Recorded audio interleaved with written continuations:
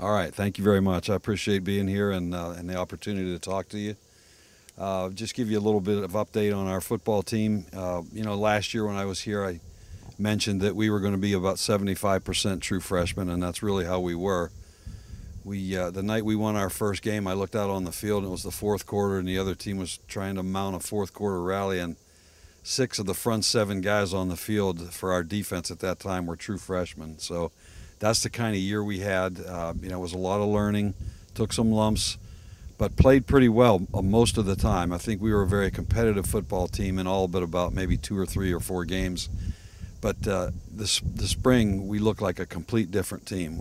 Our freshmen are now sophomores, but they're veteran sophomores. They've played, they've experienced what it's like to go through games, and they were out there on the field, and it was like, okay, this is no big deal. We know how to do this. And we looked much, much better this spring than we looked last fall. We've added another 65 more true freshmen to our football team. So, this year will be maybe half, 50% true freshmen, something like that. And the majority of our team will be freshmen and sophomores. So we'll still be very young. And I'm sure we still have lots of things to learn. But we're a much better football team. It's just not even close. It was night and day from where it was last spring. Personnel-wise, I can run down for you a little bit about our personnel. Quarterback-wise, we had Zane Zabrowski as a starter for, I think, six or seven of our games last year.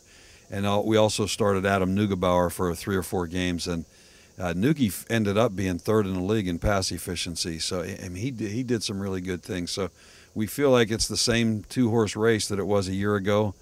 And we recruited, we have Mike Angelich coming back, and we recruited a kid named Jeremy Musselman from Walkersville, Maryland.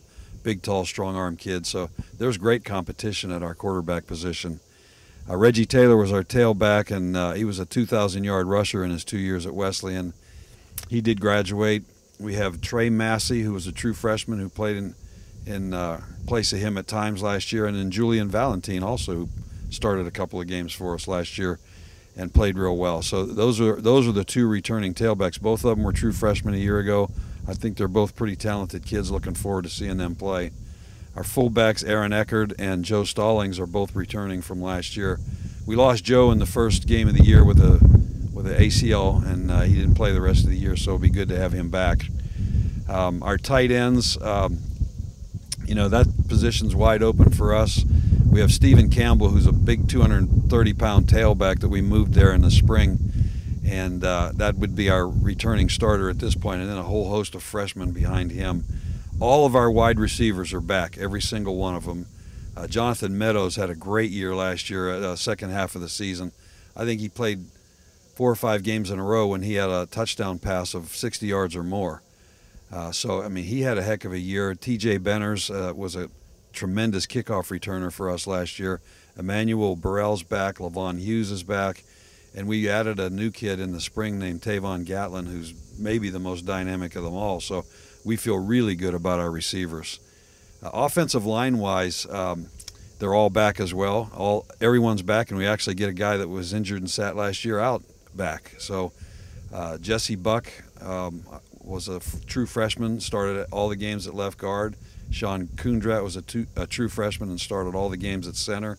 So, where those guys were true freshmen a year ago, now they're veteran players. We have J.B. Walton, who's a transfer from Penn State at one guard.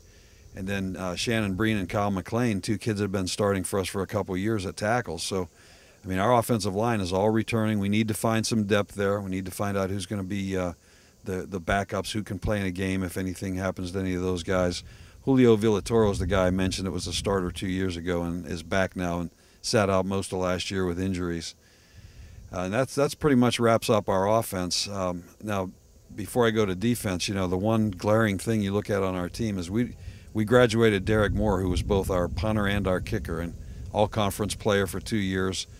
There really wasn't a guy in the program to replace him. Now, we do have a freshman from last year's team, Jonathan Hood, but we brought in 5 kickers and 2 punters for competition this year. So that remains to be seen. We think we've got some real strong leg guys and some guys that can do the job, but that's going to be a huge question mark for us going into the season.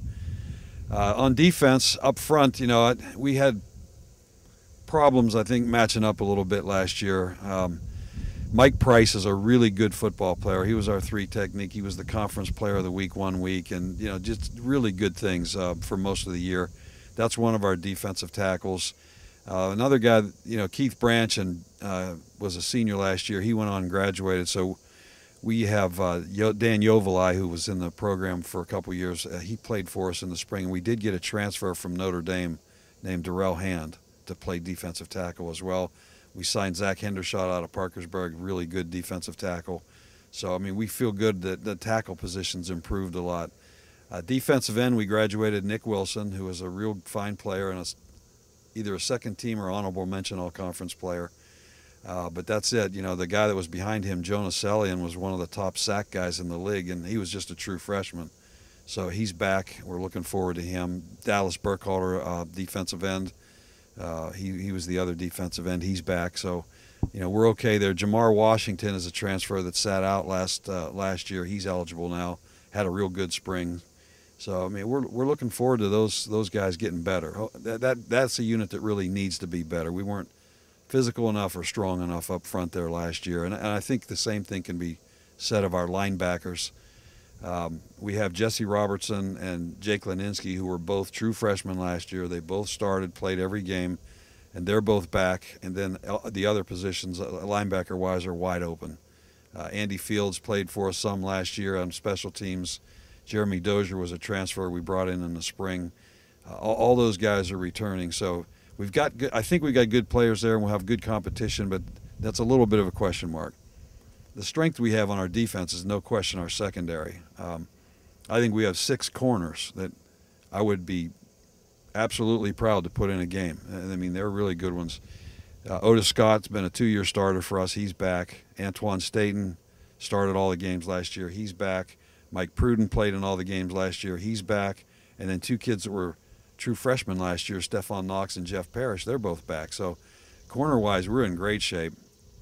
Our safeties are all returning, and then but the beauty of that is we've added 2 transfers there.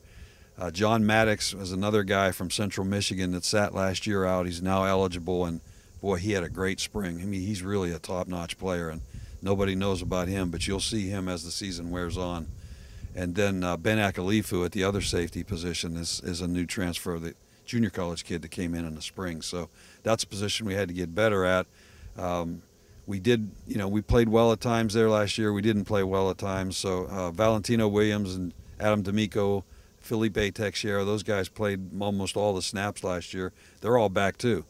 So I feel real good about our secondary. Where we have question marks is probably up front in the D-line and linebackers. Some big changes are expected on the offensive side of the football for you this season. You're bringing in former Texas Tech assistant Gary Goff, and it was a wing tee attack last year, and now we might see the air filled with footballs. There's a good possibility of that. I like Gary. He's a great addition to our staff. He's a seasoned veteran coach, and he came in to interview when the job opened up, and he was like 20 minutes into the interview, and I knew this was our guy. He's got a great teaching progression. He knows what he's doing. The offense, surprisingly, when you watch Mike Leach and those guys at Texas Tech, you think, my God, that's a lot of stuff. But surprisingly, it's a pretty simple offense. And it looks like a lot because you do a lot of formations and a lot of different motions and shifts and so forth. But the nuts and bolts of it is simple to teach, and our players learned it fast in the spring. They loved it too.